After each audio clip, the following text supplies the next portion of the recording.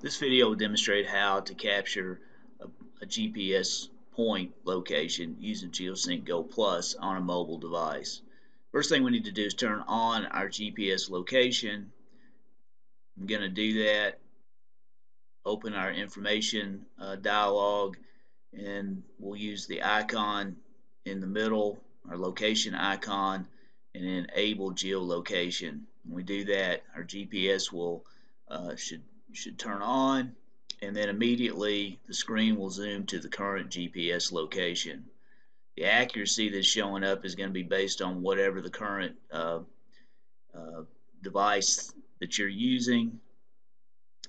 In this case, we're ready to capture a point at this location. We will tap the capture GPS point, select the correct form or data dictionary, and give it a name.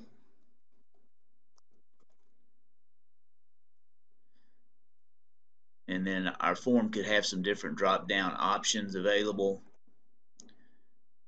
And we'll save.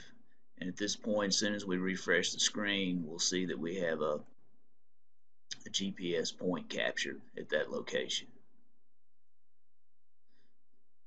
And we'll see that our GPS, we've moved now to a new point, to new location. We're ready to take another point.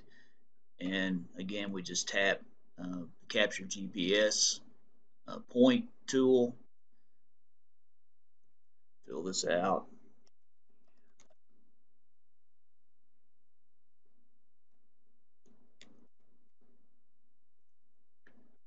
Give this a different option, different symbol, and then as we move on to the next place that we're going, we'll now see that we have a new symbol located.